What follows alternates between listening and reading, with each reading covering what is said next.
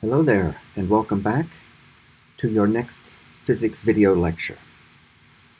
This lecture, the reading that goes with it, is in Chapter 4 of Fundamentals of Physics, Section 4, and the topic is called Projectile Motion.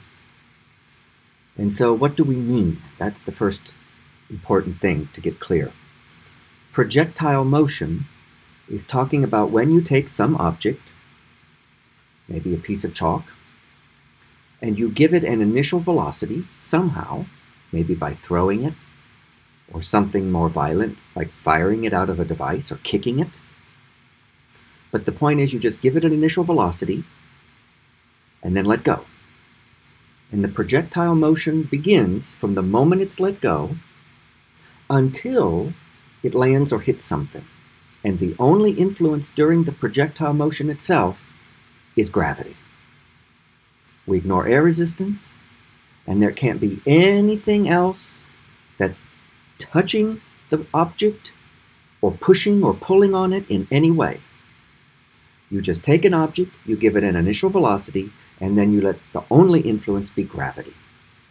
Now, this initial velocity that we're talking about is not necessarily straight up like we would have done in Chapter 2,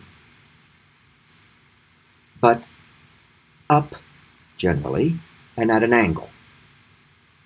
And so if we imagine horizontal axis and a vertical axis, then the initial velocity has a horizontal component and a vertical component. Like, for example, you might kick a soccer ball. The minute it leaves your foot, it has an initial velocity that has a horizontal component and a vertical component. And while it's moving through the air, if we assume the only influence is gravity, then we have projectile motion. That's the kind of situation we're talking about in this section, and really nothing else other than that specific scenario. But of course, there are lots of situations where you can have such a thing going on. You can kick a soccer ball from a soccer field. You could take a soccer ball up onto a tall cliff and kick it there. Or take a stone up onto a tall cliff and throw it horizontally and upward. Or maybe throw it horizontally and downward if you're on a cliff. There are many, many, many different scenarios that you can come up with, but they're all projectile motion and the physics is all the same. So let's just start talking about the physics and how we're going to study projectile motion. So the first thing I show is a very simple coordinate system diagram that gets at some of the important information we're going to deal with. We're going to take the x-axis to be horizontal, either along the ground or parallel to the ground. We're going to take the y-axis to be vertically upward. If the ground is flat, then perpendicular to the ground. The origin O, of course, is where the x and y axes cross. And in this diagram, I have sketched the most straightforward application of projectile motion. A particle, say for example a soccer ball, has been given an initial velocity. It has just left the kicker's foot, for example. And it's then going to undergo projectile motion with the only influence being gravity. Let's focus for just a minute on this initial velocity that the soccer ball has been given. It is shown here in my diagram, if you look very carefully, at that red arrow right there, labeled, notice, I'll draw it over here to the side, V0 arrow, right there. That's the initial velocity vector. Notice it points to the right and upward, horizontally to the right and vertically upward. So it has a horizontal component, that'd be its x component, and a vertical component, that'd be its y component. And I've sketched both of those components. If you look very carefully, the x component of the initial velocity is along the x-axis, and the y component of the initial velocity is vertically up. And those components are labeled right below v initial x and v initial y, right there. Notice I've also given an expression for how you can calculate those numerical values of those initial velocity components. You need to know two things to calculate v initial x and v initial y. You need the magnitude of the initial velocity. That would be denoted v initial arrow absolute value. Just how fast was the soccer ball moving at the moment it left the kicker's foot? That will usually be in meters per second. That's the magnitude of the initial velocity. And you also need to know what's often called the firing angle, theta initial. That's just the angle that the initial velocity vector makes with the plus x axis. And again, down in our picture, though there's a lot going on, that angle is right there. That is the angle that v initial vector makes with plus x. So that would be given to you, usually in degrees. So if you know v initial magnitude and theta initial, then you can use these two formulas right here to calculate v initial x component and v initial y component. Magnitude v initial cosine theta initial for the x component, and magnitude v initial sine theta initial for the y component. So that is going to be important. What are the x and y components of the initial velocity? What other physics do we need to know to analyze projectile motion? Well, it turns out that one of the very important things to know, to understand or appreciate, is that the horizontal motion along x and the vertical motion along y, those two are completely independent motions. So what you really got is two one-dimensional motion situations going on, because the x motion does not affect the y motion, and the y motion does not affect the x motion. So here's a very important point then. The horizontal, i.e. x, and vertical, i.e. y motions are completely independent of each other. I want to demonstrate that to you with a video from Wiley Plus. And all I'm going to do is run this video, and it's going to show a device called a shooter dropper. And what it does is a simple little device. It's going to have two little cubes or blocks. And it's got a little lever. And when you release the lever, one block is allowed to just simply fall vertically down from the release point to the tabletop. And the other block is given an initial velocity by a kicking mechanism. And that initial velocity is purely horizontal. And then it undergoes projectile motion down to the same tabletop. So they go through the same y distance, but they undergo very different horizontal motions. The one that's dropped doesn't have any horizontal motion, and the one that's kicked has horizontal motion. And what the video is going to show is that even though their horizontal motions are different, their vertical motions are identical, because they are at the same vertical coordinate, the same y value, at any given time, including when they land. They will land at the same time. So let me show you vertical and horizontal motion shooter dropper. There's the device. There's the release mechanism. There's the motion. That was very fast, so here's slow-mo. The green one goes straight down. The orange one is a projectile. They are always at the same y coordinate at any given time, but very different horizontal motions. This is meant to show you that the horizontal motion and the vertical motion do not influence each other. They don't care about each other. Okay? You have to really just take two motions independently, x and y. Okay, now back to our notes. Let's look then at the horizontal motion first. Remember, the only influence is gravity. Gravity, as we know, is a vertically acting influence, right? There is no horizontal influence from gravity. Gravity doesn't pull you sideways. It only pulls you vertically down. So as a result, if there is no influence on the horizontal motion, the horizontal velocity component, the x component of the velocity, is constant.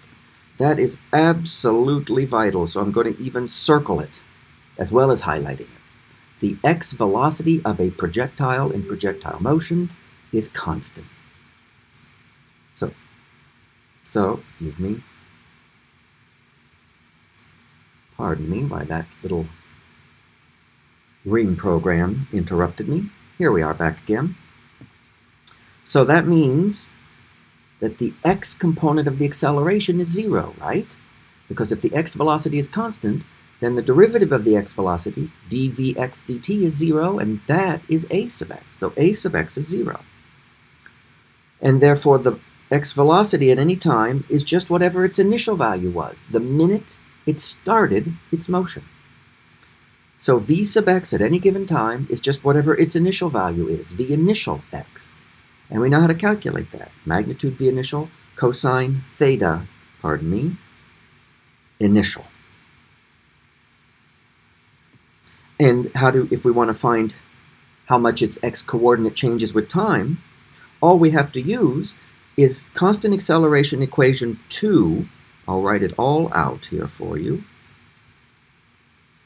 Delta x equals v initial xt plus 1/2 a sub x t squared. That's constant acceleration equation 2 for x motion. But drop the term with 1/2 a sub x t squared, because a sub x equals 0. And all you're left with is the very simple formula that to calculate the change in the x-coordinate of a projectile during its motion, just take its constant x velocity times the time. And you're done with the horizontal motion. That's all there is to know. It's very simple. Now, the vertical motion is influenced, of course, by gravity. But that's just a free fall problem from Chapter 2, where we know that the y acceleration then is constant, directed vertically down. So a sub y is just negative little g, our old friend little g, 9.8 meters per second squared, with a negative sign in front of that little g to denote that a sub y is down. But the a sub y is constant, so you get to use the constant acceleration equations, but now for y motion.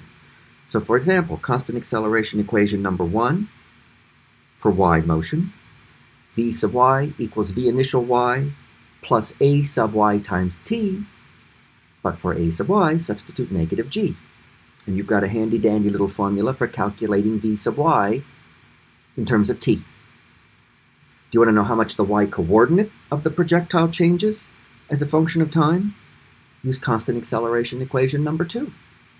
The change in the y-coordinate equals the initial y velocity times t minus 1/2 gt squared, where again, for a sub y, I substituted negative g. Want to relate the y velocity to the y displacement, and you don't care about t? Use constant acceleration equation number 3 for y motion.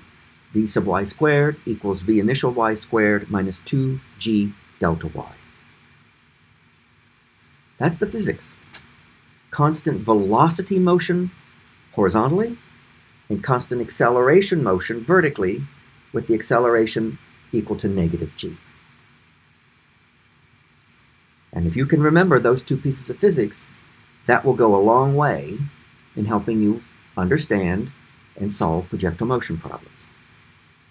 Now, the next thing to note is when you have a particle that's been kicked or fired or thrown, given an initial velocity with both a horizontal and a vertical component to that initial velocity, but then thereafter the only influence is gravity, that's projectile motion, what's the actual path that the projectile takes through the air?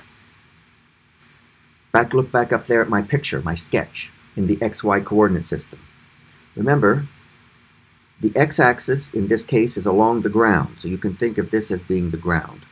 At least for right now, let's just think of that as being along the ground. The y-axis goes vertically up. There you see the actual path that the particle would take. It's a curving path, rising up, vertically up, and traveling horizontally as well. It reaches a point that we often call maximum height, where the y-coordinate is the maximum, and then it comes back down again. And the actual mathematical formula describing y versus x is the equation of a parabola. If you want to see that derived, read section 4 in chapter 4 of Fundamentals of Physics. But it's very well known that the path or trajectory of a projectile is, meaning the equation describing its motion in the y-x coordinate system, is a parabola. Let me show you that with an animation. And now let me get to a Wiley Plus animation. Here you see an xy coordinate system. The x-axis is along the ground. The ground is kind of shaded tan, and the air is shaded blue. And the y-axis goes vertically up. And we have taken some little particle. It's going to be probably hard to see, but it's right at the origin right now. And it's given an initial velocity. And that initial velocity points up and to the right. It's represented by that red arrow with the open tip. And that initial velocity has an x component pointing to the right and a y component pointing up. And in the animation, you can adjust the value of those two initial velocity components. And right now, they're both, v initial x and v initial y, are both 20 meters per second. So this projectile is given this initial velocity with x and y components of both positive 20 meters per second. I'm just going to run the animation so that you can see it move through the air. The black curve is its path or trajectory. The black curve is a parabola. Let me just adjust the time slider so that we can see some of these vectors. The blue arrow pointing from the origin out to where the projectile is the position vector, r arrow. The red arrow with the open tip is the velocity. Notice the velocity is tangent to the path.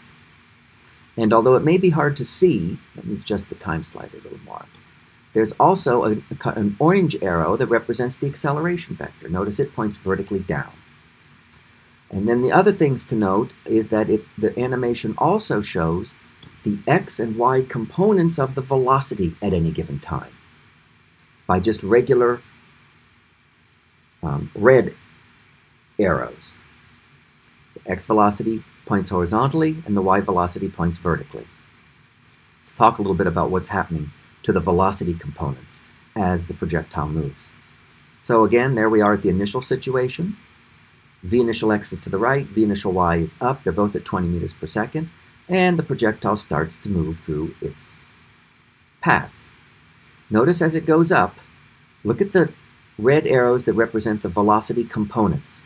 Look at the velocity component pointing vertically up, the red arrow pointing vertically up. As it goes along, as the projectile goes along, do you see that that arrow is getting shorter? You see why? That's because v sub y is getting less on the upward journey. Why? Because the y acceleration due to gravity is down.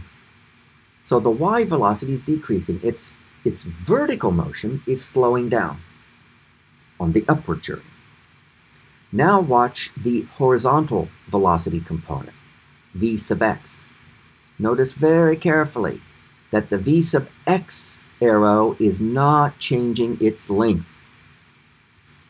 V sub x, remember, is constant. The horizontal motion is at constant velocity, constant x velocity.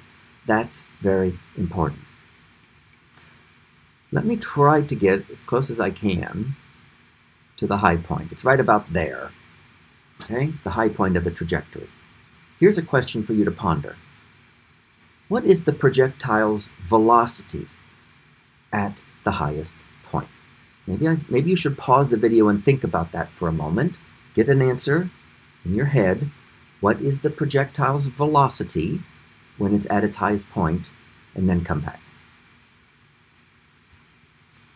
Okay. So, what is a projectile's velocity when it reaches the highest point in its trajectory? I will tell you that there's a very strong temptation to say that the velocity is 0. But that is not a good enough answer. In and of itself, just to say 0 is definitely just not correct. Here would be the correct answer. At the highest point, the y component of the velocity equals 0. But remember, the x velocity can never change during the motion. The x velocity is constant. And since it had an initial x velocity of 20 meters per second, it must still have an x velocity of 20 meters per second at the highest point. So the best answer to my question, what is the projectile's velocity at the highest point in its motion, would be v arrow equals 20 meters per second times I hat. Aha, I gave it to you in unit vector notation, didn't I? I hat because it's an x component only. Now once you cross over the highest point and start the downward journey, now look what's happening to the y velocity, represented by the downward pointing red arrow. It's getting longer. That means the y velocity magnitude is increasing. Its magnitude is increasing, but it's negative. So the y motion is speeding up downward. Remember, the x motion is always at constant x velocity. Okay? Okay, that's kind of the simplest example of projectile motion. But note there are all kinds of variations on this that are really, as far as physics is concerned, the same problem. Like, what if you take the object up on top of a building to a height, an initial y height of, say, y initial of 10 meters, and give it the same initial velocity? What will its motion look like? Let's run it. Well, it starts at y equals 10, and goes through a parabolic trajectory, and now it lands down on the ground. Okay?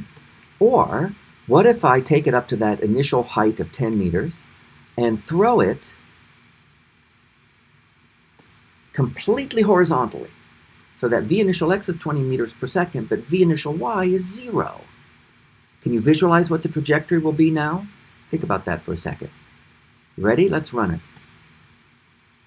It's still part of a parabola, but now it starts out with the initial velocity completely horizontal, and then it starts to curve down towards the ground. So these are all, as far as a physicist is concerned, the same problem. You just have to keep track of those details. Okay. Let's now continue with our slides. I want to point out one handy little special case that can be useful in solving homework problems. I'm normally not a fan of just taking what I call a canned formula that's been derived already by the book, and I just grab it like it's some mysterious box that I don't really know what's going on inside, but I'm going to use it. I don't normally like that kind of approach in physics, but this one's handy sometimes, and I want to talk about it. It's in a situation where you are asked to find what's called the range of a projectile. First, let's be clear what we mean when we ask for the range. We mean the horizontal distance traveled when the landing and the firing points are at the same height, the same y value. The starting y value and the ending y value of the projectile motion must be the same. Then the horizontal distance traveled from starting point to ending point is called the range. This new picture I'm showing you is an example of what I mean. We've got an xy coordinate system with plus x to the right along the ground, plus y vertically up. Somebody fired a projectile from the origin with an initial velocity. It's represented by the blue arrow, v initial. That's tangent to the parabolic trajectory at the initial point. And that initial velocity is at a firing angle theta initial.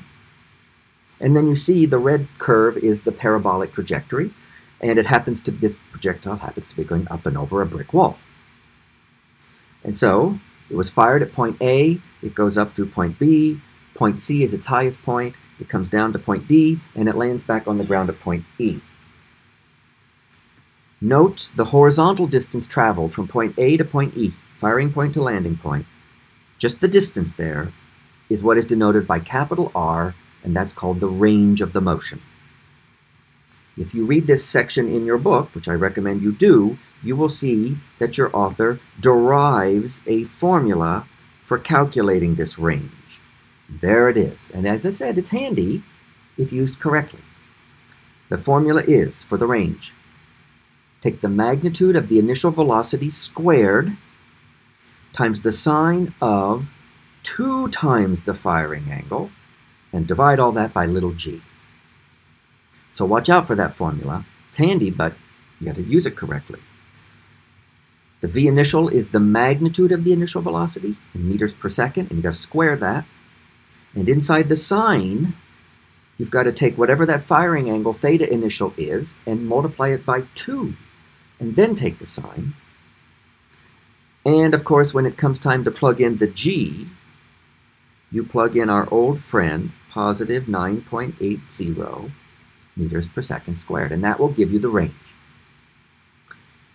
Again, handy if you use it correctly. So here's the tip to watch out for. Be careful not to use the range equation in situations where the landing and the firing points are at different heights. If you have a problem where the landing point and the firing point are at different y values, and yet the problem asks you for the horizontal distance it traveled from firing to landing, you can't use the r equation. Let me show you this picture right here, what I mean. Very typical scenario. Somebody has taken a projectile. You can see the axes there, x and y, x to the right, y upward. The particle, there it is initially, was fired from the origin. The dashed line is its parabolic trajectory, but it lands up on some kind of elevated plateau. So the firing point and the landing point are at different y values. But the problem may very well ask for the horizontal distance traveled. That's just the horizontal distance from the initial point to the final point. Don't use the range equation. That's my emphasis. How would you find the horizontal distance traveled? Easy. We know the physics for the horizontal motion. Delta x is v initial x times t. Take the initial x velocity. You'll have to be given enough information to find the travel time t, the time from firing to landing, and that's how you get delta x, the horizontal distance. Okay, the last thing in this video is a little bit of a class engagement exercise that I'm going to want you to complete and put your answers on Blackboard. Let me describe to you the situation. It's that same picture I was just showing you. There's a horizontal x-axis and a vertical y-axis, and a projectile is fired initially from the origin of that coordinate system at the point labeled A, and it goes up and over a wall. And you can see the red curve is its parabolic trajectory, and we've labeled particular key points in that trajectory A, B, C, D, and E. Just like I showed you in the previous slide. Okay, here comes what we want you to do. We're going to give you 5 expressions for the velocity vector, meters per second, of our projectile. And you can see them below down there, 1, 2, 3, 4, 5. They're all expressions for the velocity vector. They happen to be given in unit vector notation with an x component and possibly a y component. You can see all the expressions there. Okay? For example, in expression 1,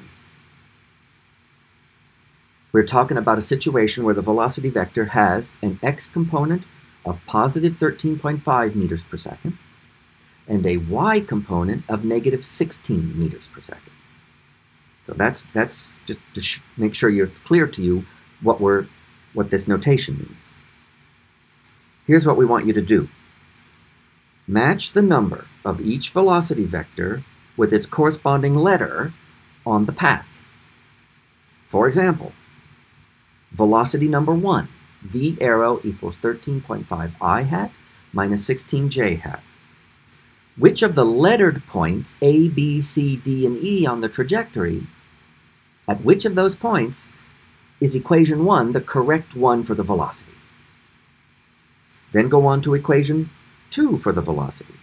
V equals 13.5 I hat plus 10 j hat. Which lettered point, A, B, C, D, and E, corresponds to that velocity? Okay?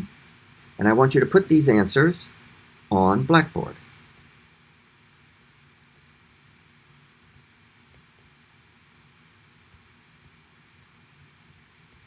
just write your answers. In other words, with 1, you write a 1, and then you put a letter beside it, A, B, C, D, or E. Then 2, and a letter, A, B, C, D, or E, and so forth through 5. And that's what I want you to do for your class engagement for this video. We will talk in class about projectile motion, so we'll have more chance to practice then. But that's all now for this video.